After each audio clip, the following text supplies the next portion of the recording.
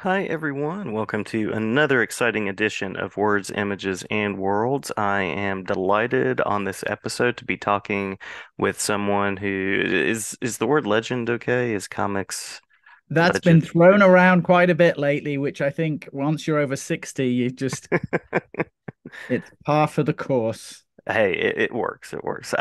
Richard Starkings, may I call you Richard? Sure.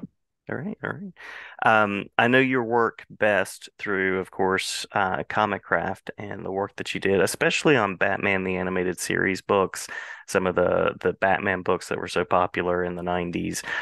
So I know those very well, but you're also currently creating in the world of Conan with Jim Zub, and you have so many titles that just continue on. And I love what you bring to the page visually and Thank you. creatively. Yeah, I've Absolutely. been very fortunate and working on Conan the Barbarian has been a bit of a dream come true. And just the sort of, you can actually see on my wall here, these are commissions during the pandemic when I was at home, wondering what to do.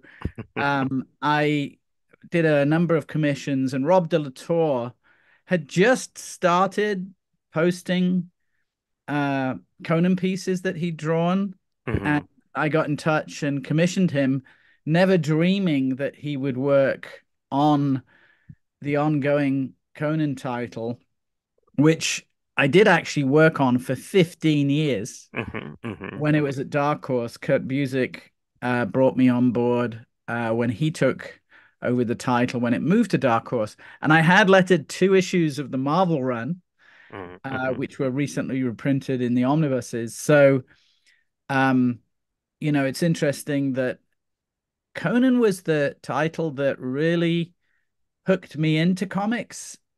Nice. When I was a teenager, when I was reading the Robert E. Howard reprints, which were published in England by Sphere Books and had hmm those beautiful Frank Frazetta covers.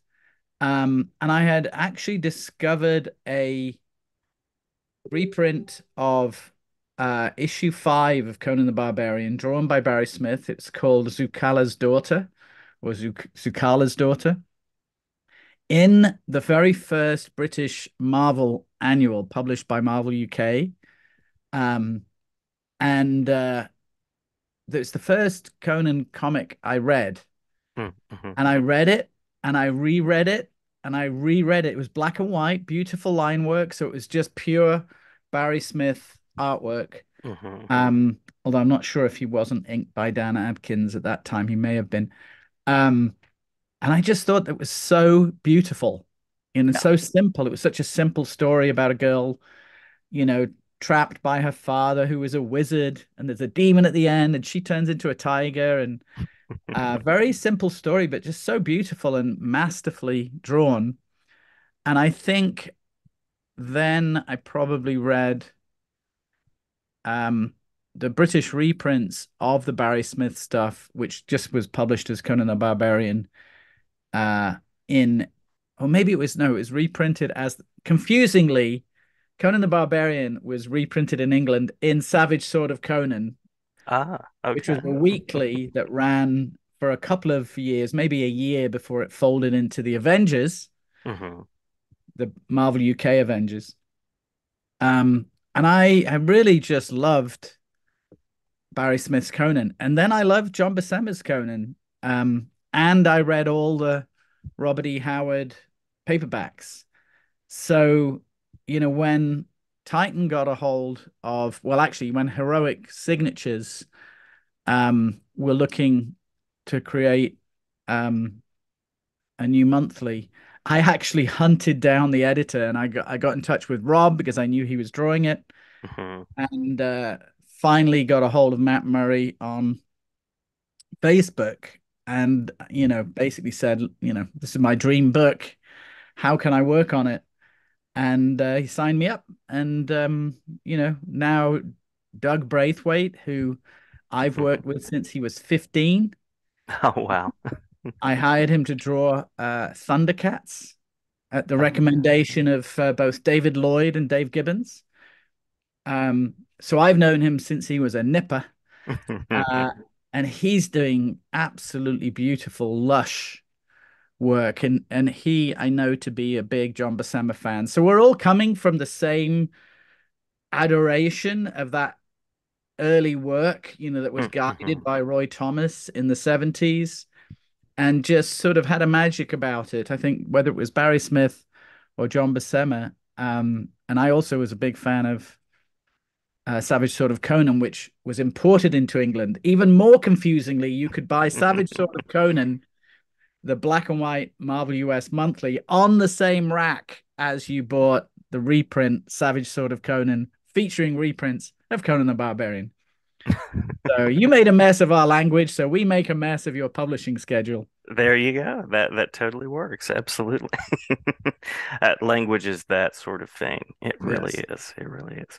Um, so it sounds like the connection to comics and the way that you decided that your work as a writer and artist was really sort of baked in to your reading life from very early on. Very, very early on, much earlier than Conan. I was very fortunate in um my brother, my oldest brother is 12 years older than me, and he had a massive collection of Marvel and DC comics. Hmm. Hmm. And I would go and stay with him in school vacations and just burn my way through his comic book collection. I remember taking half the run, the first 50 or 60 issues of Amazing Spider-Man, Hmm. putting them on his kitchen table and just reading through them when I was like 11 or 12. But before that, you know, my mum always encouraged us to read, and if we read comics, then she would buy us comics. Yeah. So there was something called Look and Learn, which had a great comic strip um, called The Trigon Empire. And because I see one on my shelf right now, I'm just going to grab it Hmm. to show you. Oh, these are being reprinted by Rebellion right now. Oh yeah, yeah. Hmm. And this is the work of Don Lawrence, who was just a masterful illustrator and an inspiration to many British illustrators. He actually trained Chris Weston, one of my old colleagues. Kev Hopgood was trained by Don Lawrence for a short while, and Liam Sharp. And there was 2 pages of this beautiful color artwork in Look and Learn every week. My mum was getting it for us because it was look and learn. So there was a Hmm. lot of Hmm. science and geography and the story of uh Jesus and just many different um uh stories in there. It had beautiful covers. Ron Embleton, who was a great British comic book artist, did a lot of covers. A lot of great British illustrators cut their teeth on Look and Learn. And then when I was 9 or 10, a comic called Countdown came out, Hmm. Hmm. and that was attractive because it had Doctor Who, UFO, Fireball XL5, the Tomorrow People, and we're talking about illustrators like John M. Burns, who's another British great, uh, Michael Noble, who drew many different Jerry Anderson strips, including Space 1999, Fireball XL5, Captain Scarlet, Frank Bellamy. Uh, there was work of his reprinted in Countdown. So there was just this beautiful, they were expected to produce 2 pages a week. So it Hmm. was beautifully illustrated because they had a week to do 2 pages. Hmm. Hmm. And the printing quality was very high on those weeklies in those days. And then Lookin came out around the same time, and that had comic strips by a lot of the same illustrators. Um, and featured Time Slip, which was a British TV show. Always sort of TV related. Hmm. And it wasn't until later in life that I realized I didn't watch Tomorrow People, but I read the comic strip because I'm definitely, if I had to give up TV or comics, I'd give up TV every time. Hmm. Hmm. Illustration was so important to me. And when they reprinted those Robert E. Howard paperbacks without a Frank Frazetta cover, I'm done. Yeah. I Yeah. am done. Um, So even my record collecting, um, I did one of those top 10 lists on Facebook a couple, 3 years ago, and all my top 10 albums had great illustrations on the cover. Armed Forces by Elvis Costello, which has the elephants Hmm. on Hmm. the cover. War of the Worlds, which had a painting by, I believe, Mike Trim, who did a lot of the designs for UFO and Jerry Anderson. And I didn't even know that at the time. I didn't see the connection. I was just like, look at that illustration. Um, Out of the Blue by ELO, which had a beautiful painting of a spaceship. Um, Jerry Rafferty's City to City, which had this beautiful painting by an artist called John Byrne. Hmm. Hmm. Not the John Byrne, John Patrick Byrne. Ah, okay. And he illustrated most of Jerry Rafferty's album covers, um, even for the Humble Bums, which was a group that Jerry Rafferty was in with Billy Connolly in Hmm. his young days. So illustration was so attractive to me that even when I didn't realize, as a for instance, I read the Dune books Hmm. when I Hmm. was a teenager, and Bruce Pennington did the illustrations of those covers. And then I started reading the Lucky Star series by Isaac Asimov, not realizing Bruce Pennington. So I was attracted to science fiction. I was attracted to, the Tomorrow People, Doctor Who, and UFO and so forth. But if it was illustrated, that raised it Hmm. for me, Hmm. you know. Um, Not to say I'm not a big Doctor Who fan, not to say I'm not a big Dune fan, but the illustration was definitely what magnetized me, whether it was to music, and 70s and 80s, a lot of the movie posters were beautifully illustrated, Oh, definitely. you know. Yeah. So yeah, I think I was just very lucky to be exposed to a lot of great art uh, as a teenager, and because of my brother, um, he had 7,000 comics in a room in Wow. his house in Nottingham. And I've said before that the Marvel comics were on the lower shelves, and I was Uh-huh. 10. I couldn't reach the DC comics, which at that time he perceived as being more valuable Uh-huh. because they were older. They were like 50s and early 60s. So he gave me complete access to Marvel, and that determined that I was more of a Marvel fan Hmm. Hmm. um, than a DC fan because I just couldn't reach them. Yeah, literally. Yeah, literally. Yeah. Well, speaking of that draw to science fiction, I recognize that affinity and the storytelling that you do in Elephant Men as well, and I'm curious about how that experience came together and as a mile marker as a writer on that series. Yeah, it's I think Wikipedia will tell you that, I came up with a mascot for the sale of the fonts, which was Hip Flask. Uh-huh. And it's partly true because we were starting to sell fonts. Um, but always my concept of selling fonts was to create income that I could then spend on creating my own comic. Love it, love it. Yeah. Because the comics I read in my 20s were like Love and Rockets, Cerebus, and all the sort of indies who were, you know, under the banner of Fantagraphics or self-publishing were saying, well, why would you work for Marvel or DC when you can own and publish yourself? That was when Teenage Mutant Ninja Turtles was launched. That was when creator rights was sort of at the forefront of the conversation. Hmm. In the 80s, it's not a new thing. Image didn't invent it. There were a lot of independent publishers who were creator owners, and Scott McCloud famously did a bill of creators' rights Hmm. in the 80s. Also, when I was at Marvel UK, we played softball against 2000 AD.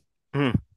And the captain of the 2000 AD softball team was John Wagner, who Uh-huh. created Judge Dredd, Strontium Dog, Robot Hunter, you name it. All the great ongoing characters in 2000 AD. And he was sort of dour, jaded, cynical creator who had regretted handing over the rights. At that time, he didn't have a share in Judge Dredd. Mhm. And Alan Grant was his writing partner at that time. Alan was an assistant editor on 2000 AD, editor and writer.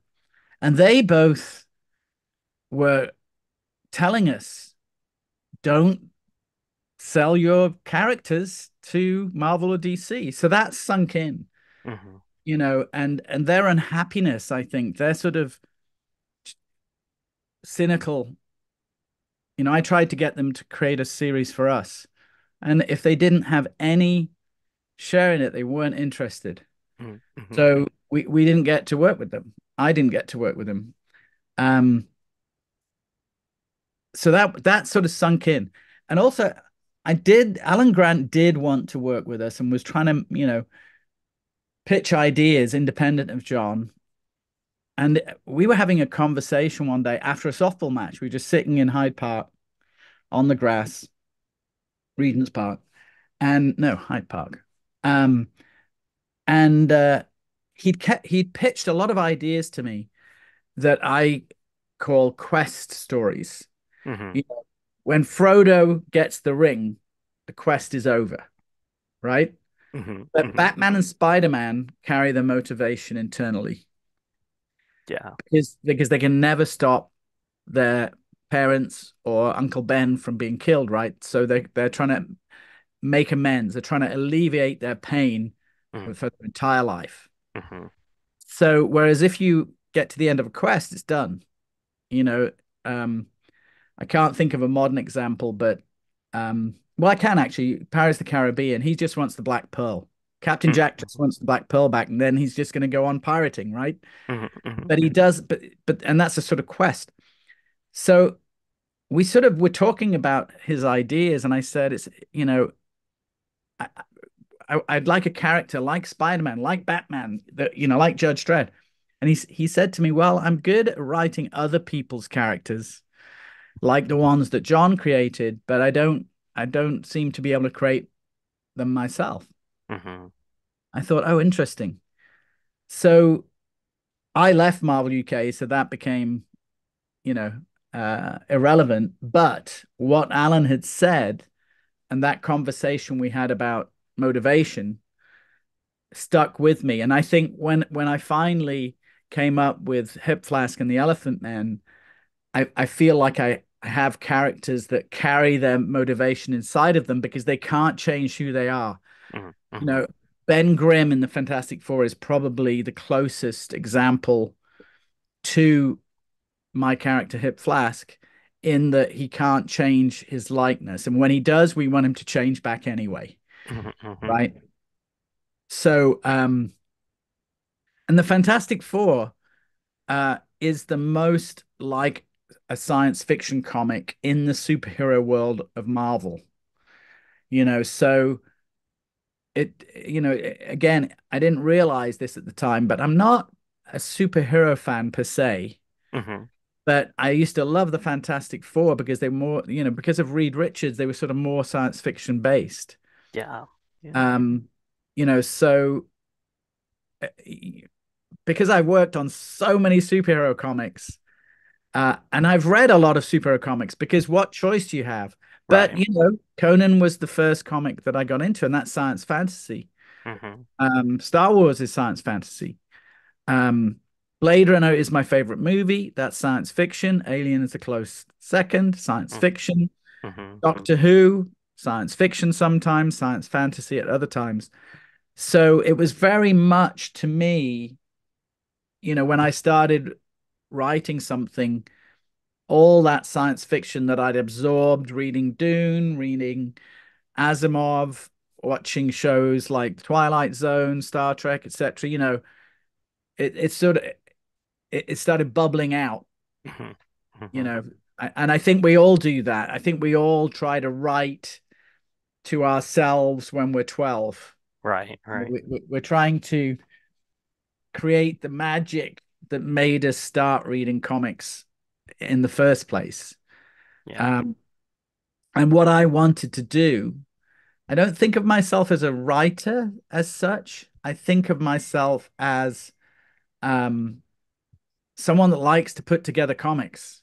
Mm-hmm. If I have to write it, I'll write it, but I don't want to write Batman. So many people I meet in my industry have got this great Batman story they've always been dying to tell. And I always feel, but there are 1,000 of them, haven't they already told? Right. And I recognize that, there is that part of us. Like I love the new Indiana Jones film Hmm. because I'm one of those Indiana Jones films which is like, just give me one more. I Right, want, right. want that Indiana Jones thrill. And I understand that as a consumer, but if you ask me to write an Indiana Jones story, I'd turn it into an Elephantmen story halfway through. Recently, I was thinking of a Batman story to work on with my co-creator of Ask for Mercy, Hmm. Hmm. because I think she would draw a great Batman. And I got halfway into it and I was like, wait a minute, this is a great Ask for Mercy story. Because why give it away? Why give it to someone that's going to say, you can't use this character, you can't set it in this era, you can't. It's such a long list of can'ts unless Hmm. you're, Frank Miller or Sean Gordon Murphy, or, unless you're at that sort of um, writer artist level. Um, I love seeing Jock draw Batman. I love seeing Hmm. Sean Gordon Murphy draw Batman. Um, but I would much rather Jock did Gone. I'd much rather Sean Gordon Murphy did. I'm trying to think of the thing that he created himself because he's doing Zorro right now. Uh, Hmm. but I'd rather they did create their own thing because then you're surprised. Hmm. Hmm. There's new directions that can Yeah, take you're place. surprised. No one tells me how to write Elephant Men, but if Hmm. I wrote Batman, there'd be 1,000 people online telling me what I'm doing wrong. Right. I've Right. never had anybody tell me what I'm doing wrong on Elephant Men, because I cre I created it. You Yeah. can't tell God you don't like one of his characters, his True. creation. True, true. Yeah. Well, with the idea of creating in mind, I'm curious about, you mentioned Ask for Mercy, and I know that you're continuing to work in the world of Conan and other books as well. So curious about anything that you might mention that's sort of on the horizon. Well, on the next horizon is, phew, I've got a busy year next year because I'm working with Abigail Jill Harding on her creation, Parliament of Rooks. Hmm. And, Hmm. Comic Craft is publishing that through Comixology. Um, but we've talked about the next season of Ask for Mercy, which we'll probably do as a Kickstarter.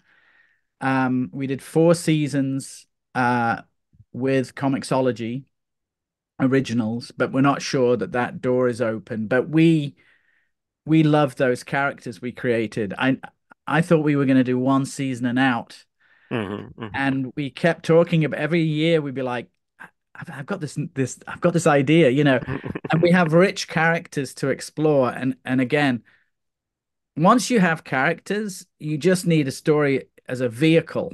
Hmm. And because we had this sort of team, a werewolf, a Indian shaman, a shapeshifter, each one has a story. It's kind of like there's a TV show, British TV show called Ghosts, not the Uh-huh. American version. Uh-huh. And over 5 seasons, they have these 6 or 7 ghosts, and they tell you maybe two origin stories in the first season, two in the third, and that's the great thing about an ensemble cast is you can Hmm. go in different directions with the different character stories. So we have a new story for Ask for Mercy, which I sort of see as a series we can both come back to, every couple of years. Hmm. It's definitely a team book. It's a little bit like the X-Files if Mulder and Scully were monsters. So there's that. Ladrone, who I've been working with, believe it or not, 23 years, Oh, wow. Wow. 5 issue series, 4 of which have come out. he's 2 pages shy of issue 5 being finished, which is the end of the story. So we'll do that as a Kickstarter. We'll do a big collection of that next year. And that Elephantmen has been prologue to that story because of where characters are at the end of that story. I had to do a Hmm. whole series that was prequel, which was great to explore that world. But not everybody survives that story. So I couldn't do a sequel without giving away story arcs. So Hmm. that's coming together next year. Um, there is another Batman book, which I can't talk about, that I'm working on next year. Um, Nice, nice. what's the other one? I've been helping out a little with Graffiti doing a gallery edition of The Killing Joke, which of course is a book that Oh I'm yes. very closely associated with. Hmm. Hmm. Um, and what else? Oh, I was very close to Tim Sale, who is Hmm. the artist on Long Halloween and Superman for All Seasons. And I started putting together a little book. I was going to do a 30-page sort of tribute to Tim because he did a few Elephant Men shorts for me. And I put them together for a magazine in England called Shift, which had a cover by Tim. And I started thinking, well, why don't I self-publish this through Amazon Print on Demand? Hmm. And I thought it'd be like a 30-page book. He and I were working on what would have been a creator-owned project called The Broken Man. And he had done some breakdowns for that. And we'd had a lot of back and forth about it. So my little 30-page book turned into this 100-page Oh wow. um, uh, sort of epilogue to the book we did together called Tim Sale Black and White. It's sort of what what Tim wanted to do was a noir comic. Hmm. Hmm. And I was creating a story with him that was in that world. I don't think Tim ultimately had the confidence to do something creator owned. And if he was sitting here with me now, he'd say that's true. Um, but he wanted to. And we got close.